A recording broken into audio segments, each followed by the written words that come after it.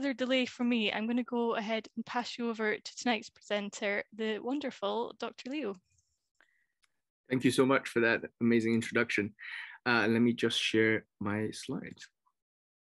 So I'm going to start with a quick intro video. I always enjoyed these when I go to talks, so I thought I'd start with one, just a little bit about dark matter. Everything you've ever seen, touched, or known is made of the same stuff, the same building blocks, tiny particles called matter. From the smallest bug to the tallest tree to the vastest galaxy, and everything in between. But ask a physicist and they'll tell you most of this matter may be missing. Over 80% of it may be hidden, undetectable, unreachable, yet still right here, all around us. This is a dark particle, a form of matter beyond anything we've encountered before, everywhere, yet impossible to reach. These dark particles, this shadow universe, may unlock the next frontier of physics, the missing link that tells us how we came to be and where we are going. If only we could shine a light. Sounds like science fiction? It's not. We're doing it here in the UK. Dark Matter UK is an alliance of scientists and universities building new technologies that will detect this particle. Experimenters, theoreticians, even astronomers. We're operating in cutting-edge laboratories, in computer simulations, and even deep underground, all over the world. Our work is empowering a global effort, a new wave of exploration at the frontiers of science. And whatever we find, it'll just be the start.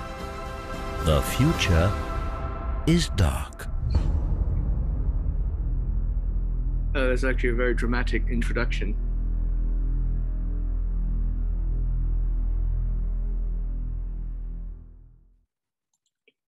Well, okay, that was quite a dramatic introduction, but good evening, everyone. And I would like to thank the organizers, Kirsty and Martha, and everyone from TechFest for inviting me to give this talk on the global hunt for dark matter. And I would also like to thank everyone for taking an interest and tuning in today. Unfortunately, I can't be there in person. I love in-person science festivals, but thanks to the wonders of the internet, we can still all meet and talk about science, which is a lot of fun. So yeah, so without further ado, I just wanted to kick things off with a little bit more about me. I am an STFC Leadership Fellow working at the University of Edinburgh's Particle Physics Group.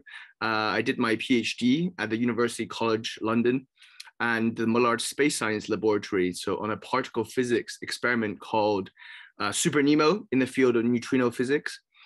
So in total, I've spent about 10 years of my life as a professional hunter of the invisible, and I got to do it in some of the most beautiful places, as you can see in these pictures. But I also got to spend a lot of that time underground, so they don't let me above ground very often, actually. So it's very nice to be on the surface and talking to you all. And I'll come and talk a little bit more about why that is later on. So speaking of the University of Edinburgh, I wanted to start with our own professor, Peter Higgs, and the discovery of the Higgs boson, which was announced on the 4th of July, 2012, a day that is now referred to as Higgs Dependence Day. This discovery came almost 50 years after it was first predicted to exist, and which is quite remarkable, and it further validates, and in many ways, it completes the standard model of particle physics, which is one of the most rigorously tested models in science today. And, you know, despite that level of rigor and how well it performs, we know it has to be flawed because it does not account for gravity or the dark universe. So it is a very successful model that describes approximately 5% of our universe. And already the cracks are starting to show on the wall. And you know, the story of dark matter really goes much further than back in time than Professor Higgs to the 1900s, where with people like Lord Kelvin here in Glasgow, in Scotland, and later Fritz Zwicky at Caltech in California were proposing the existence of something called dark matter. But it wasn't really until the 70s when Vera Rubin, the famous US astronomer, made her measurements of galaxy rotations when she was looking at the way these stars around the galaxies moved. She was expecting that as the star moved further away from the galactic center, they would move slower, as predicted from the work of Sir Isaac Newton, who was back then and remains today a giant in the world of physics. But instead, she measured that they moved just as fast as those at the center. And this was a interesting discovery. And this linked to the idea that there must be something out there holding the galaxies together and making them rotate at this speed. And we cannot really see it, hence why it's called dark matter. But also dark here really means our lack of knowledge of just what this matter and this material out there is. So yeah, so you can see here the difference from the expected from the work of Sir Isaac Newton to those that Vera Rubin actually measured. So of course you might say maybe there is no dark matter and gravity just work maybe differently on large scales. And that could be true, and it does sound good, but it doesn't really fit the data, because since the 70s, we've also had a lot more evidence from other sources. And each time they come to support this idea of the existence of dark matter. And in fact, everywhere we look in our universe, we see a need for dark matter to explain our observations. And so where we are now, while scientists know that there should be more matter in the universe than we can see, and measurements show part of the matter of the universe is missing, but sadly we have yet to find it. And there are, this is just kind of highlights the excitingness of this area, is that there are almost many theories of what dark matter could be, as there are theoretical physicists out there. But some are more strongly supported, whilst other and many have been ruled out in the years over the past few years. But so far, all of that evidence that we've gathered and the theories you have come from observations of of the existence of dark matter from astronomical sources. And to summarize what we've known so far about dark matter, then, is that if it does exist, this matter neither emits or absorbs light, and it doesn't have any charge within it, and that is why we call it dark.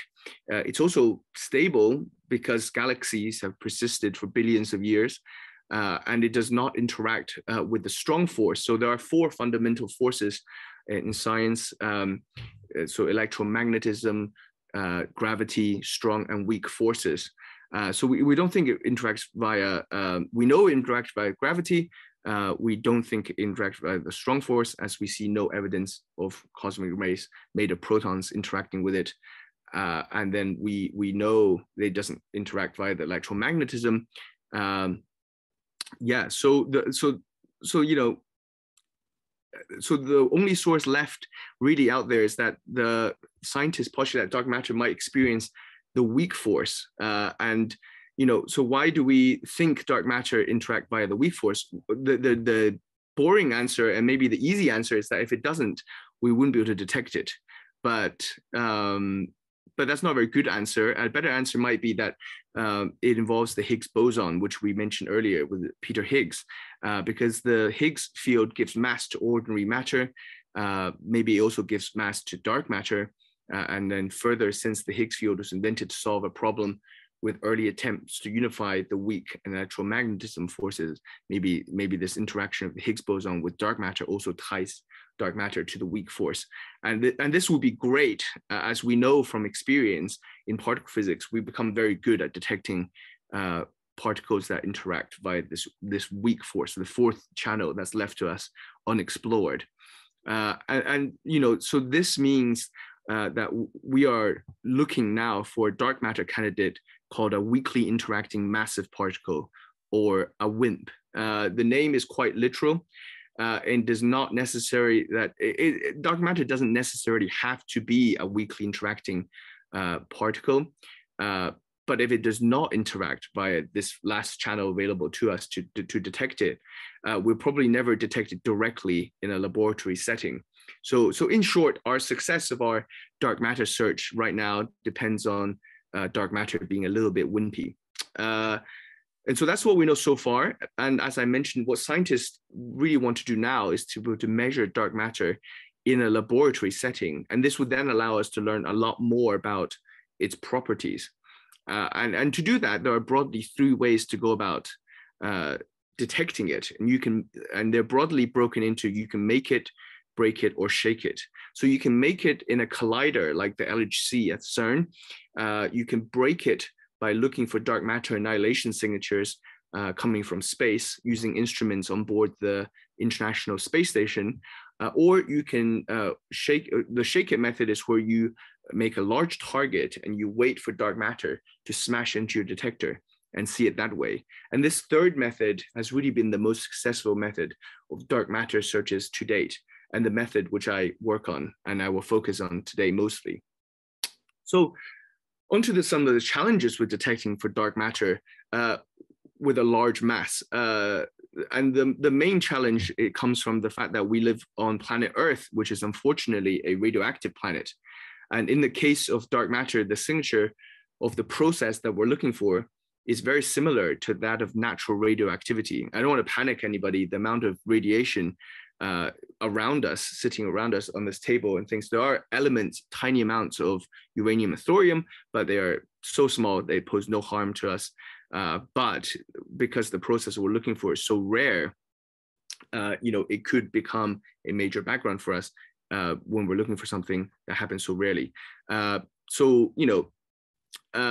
It's really, so searching for dark matter surrounded by radioactivity, I always say, is like searching for a needle in a haystack, except in our case, the haystack is really massive. So the solution to how to get rid of that radioactivity background is Russian dolls. Well, sadly, not literally Russian dolls, but it's all about building shells or shields, or sometimes we call them castles, which are used to protect our detectors from background radiation. And firstly, you don't want to build your detector on the surface of the Earth, because it's going to get bombarded by millions of background radiation as a result of cosmic rays coming from space. So we then have no chance of seeing dark matter collisions, which might only happen a few times per year when we're swamped by millions of events per second. So the first thing we do then is to go underground. And so here it's really a game of location, location, location, because there are about 10 deep underground laboratories around the world where you can, so I've shown a little plot here and a little map where you can see all the world's underground laboratories, their depth and size of each of those laboratories. So I think the size of the circles is how big the labs are, and then here is how deep they go. So not all labs here are available for you to host a dark matter detector. Some are decommissioned, others are dedicated to a single experiment, like the ice cube experiment in the South Pole, which is why I said there are roughly about 10 labs out there. And in the UK, we have our own Bowlby Underground Laboratory, which has operated since the late 80s, and where I've worked since 2013. And of course, one of the best facilities in the world. But I am biased in that fact. So let's have a look at Bowlby then, this wonderful facility. This photo was taken outside the Bowlby Underground Laboratory, and it won a photography award in 2019, which proves that, we're not only an excellent science facility, but also an awesome underground science photo studio. Before I go and talk about the lab, just a little bit about the mine. The Bowlby mine is located in the northeast coast of England, near the town of Whitby. It's a working potash, polyhalite, and rock salt mine, and it's a major local employer. It employs some 700 people directly and 3,000 people indirectly, and it excavates some 40 kilometers of tunnel each year as it extracts its material from underground. So within this wonderful deep underground facility, it meant, because these tunnels are 1.1 kilometers underground, it meant that it was a perfect location to build dark matter detectors. And indeed, scientists have realized this and been building dark matter detectors since the 1990s. So you can see here on the left historically lots of different labs, and you know, they really started from very humble beginnings. So here is literally a real, like, actual garden shed with a tent, which were some of the first dark matter detectors operating. But then as the ambitions grew of these detectors, so did the size of them, the detectors, and then also subsequently the size of the labs needed to host these experiments.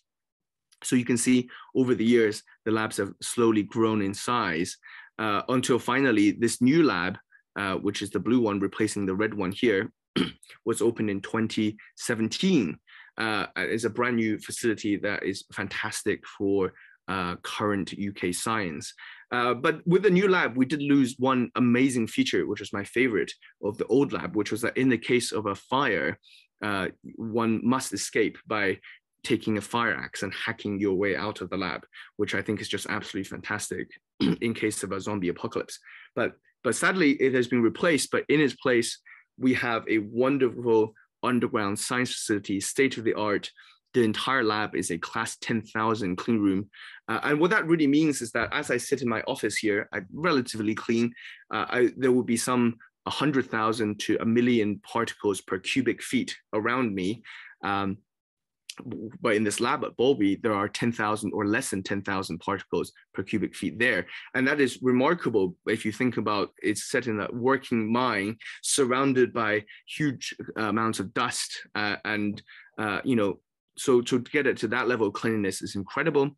And within that, there is a further dedicated low background facility, which is a class 1,000 clean room. And in total, there's some 4,000 cubic meters of experimental space with a 4-meter high, 7-meter wide main hall, you know, which is a wonderful location to do deep underground science. So here's some pictures.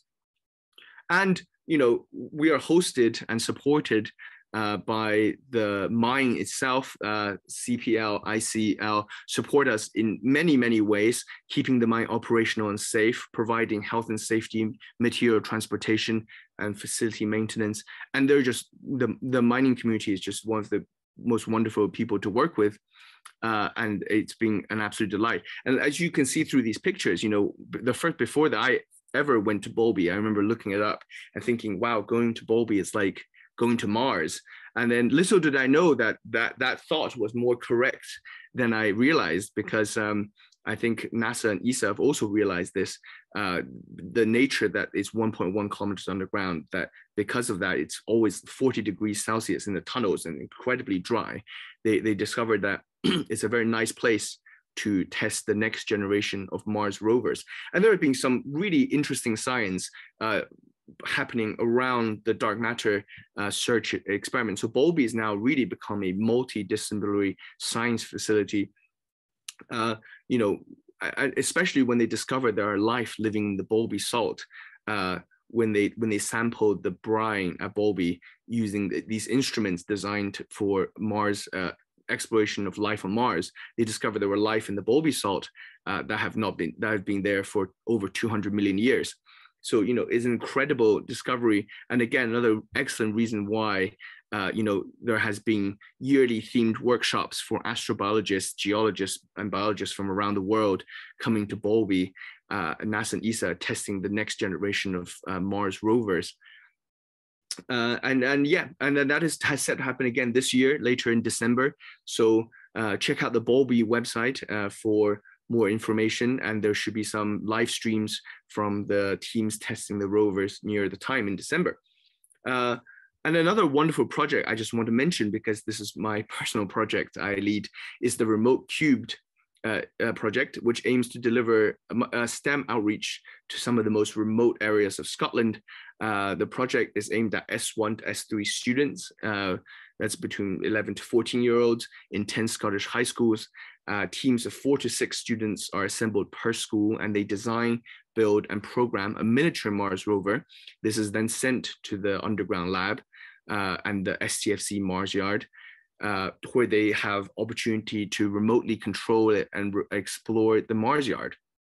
So if you want to learn more about this awesome project and all the other awesome experiments happening at Bowlby, check out their social media pages and their brand new website, which launched recently as part of and also the Remote Cubed website, which launched recently as part of the National Coding Week, and the Bowlby website, which is also really interesting. So yeah, so I kind of talked about just a small range of the broad experiments taking place at Bowlby. And there are other things like carbon storage underground, renewable energy generation, or life in extremely low radiation environments. So yeah, again, if you're interested in those, check out the Bowlby website. It has lots of really interesting information and facts. But returning to the main focus of Bowlby, which has always been a dark matter laboratory, the idea that, so there was an idea that neutrino detectors can also be made to detect dark matter, which was first proposed in 1985. And this was put into action in 86 at the Homestake mine in the US, which you'll hear a little bit more about later. But the first UK dark matter experiment was carried out in 1987 at Bowlby. And we'll go through some of those in a little bit more detail as we explore the history of dark matter to date. So the first dark matter detector was a germanium, made out of germanium, because we had the technology to grow very clean germanium to about a few kilograms or so.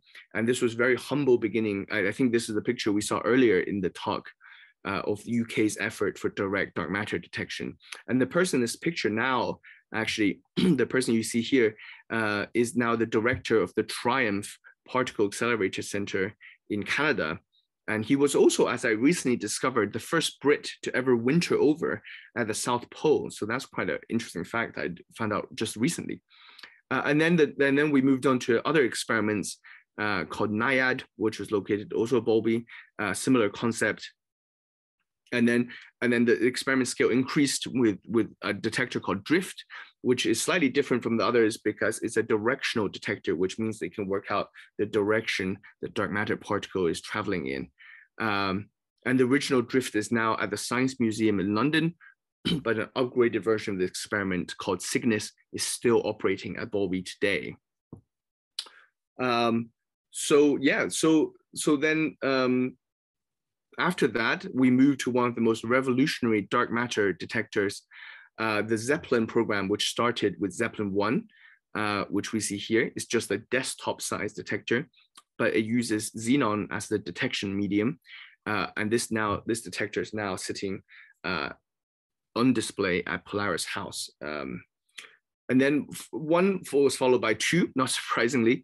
But the second, Zeppelin 2, is the revolutionary technology because it's the first detector to use a dual phase xenon detector, which means that xenon is both in liquid and gas forms. And this technique has since become the world leading technology for dark matter detection. And it was really pioneered here in the UK. So that's a very iconic detector. And then they rapidly scaled up to a Zeppelin 3, which was the first detector to test some high electric fields in the detector to kind of improve the detector performance. And then this detector was housed in this large lead castle, as we were talking about earlier, building these shells to protect your detector from radiation attacking it from all sides. So then with each new generation of detector, we're getting much more sensitive, so more able to detect dark matter successfully.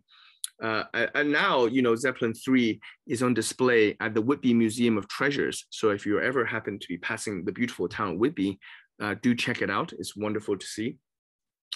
And then now, before we go on, I just want to give you a little journey to show you what it's like to travel to a deep underground facility. So I'm going to see if this video plays. It does. I'm going to try to turn the sound down a little bit though, because it has very lively music. But just to give you some information, so as you see, we're all in our bright high-vis orange outfits. As we go to the mine, you have to take your helmet, all the health PPE equipment, and then you have your tag, which you give at the top of the mine, and then the second tag, which you return when you come back up to the surface, so that they know that you're underground or on the surface and have made it back out. And then you go into this cage, and 7 minutes of darkness later, you arrive at the 1.1 kilometer underground mine, and then it's a short 600-meter walk to the lab. And you can see it's in much of it is in darkness. And of course, the miners themselves have to then get in cars and drive further to the mine face, because they've been mining for so long. There's quite a long distance travel, but the lab we built is close enough that we simply just walk there. You can see here them walking in darkness with this head torch on. And you can see how dusty and the surrounding is. So, because of that, we now arrived at the lab covered in dust in our bright orange mine gear. But I mentioned earlier, the lab is a clean room, so we need to get changed before we're allowed to enter. So we first use an air shower to remove most of the dust. Then we cover our mine suit with this beautiful white overall, which doesn't allow dust to escape. And then we have boot covers, as you can see here. And then a new helmet, which is different to the outdoor helmet that we're wearing.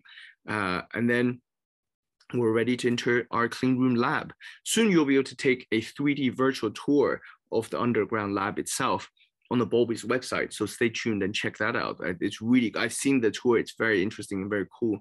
And you can also then check out some of the other facilities that we have, such as Britain's deepest toilet, which only existed since 2017, and our working kitchen, which is always fully stocked with biscuits, which is always a delight.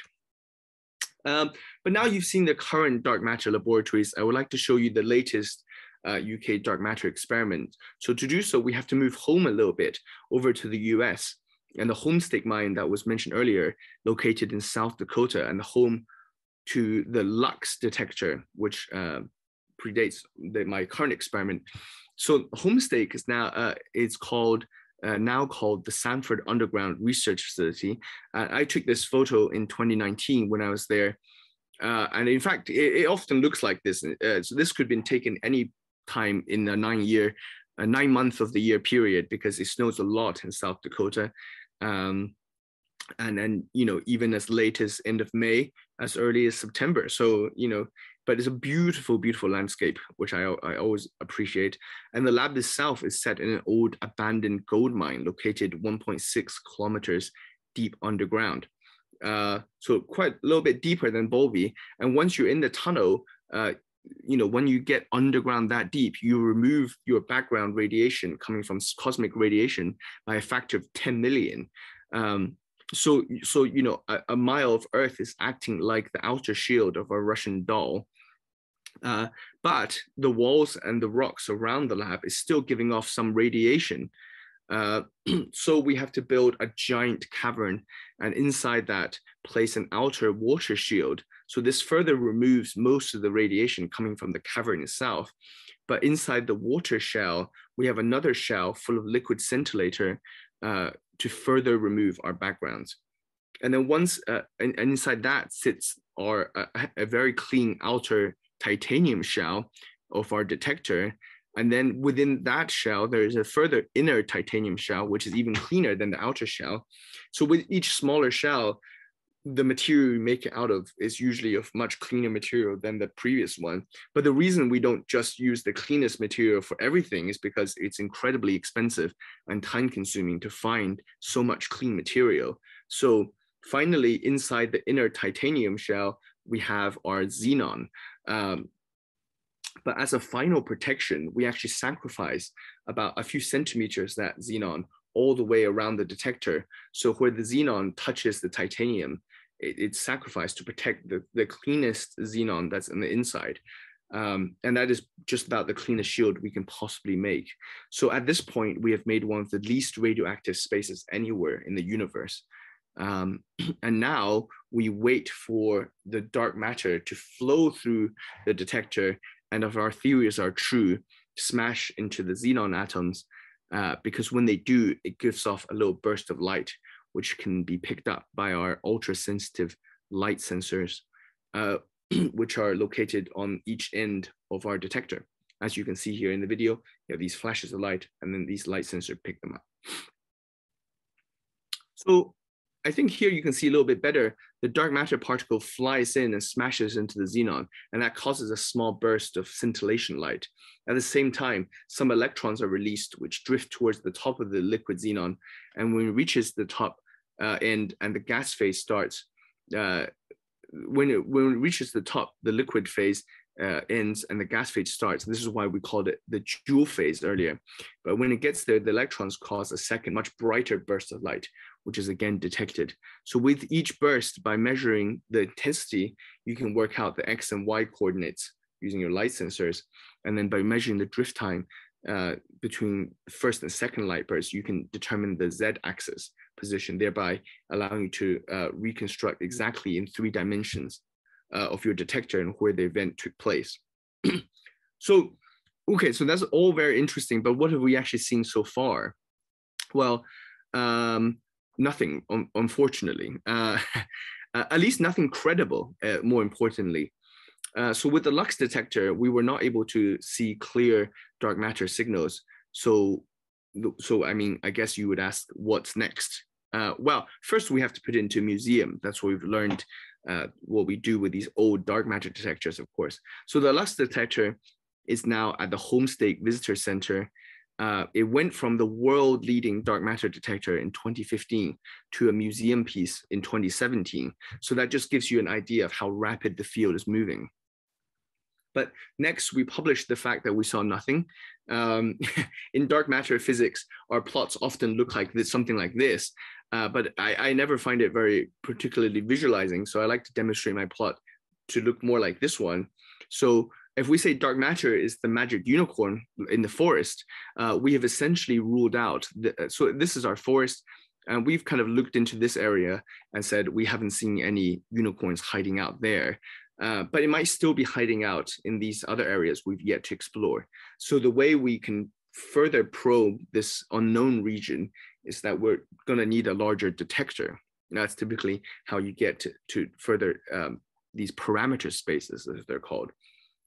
So I've shown the Lux detector, which is one of 3 competing dark matter experiments around the world, the other 2 being Panda and Xenon.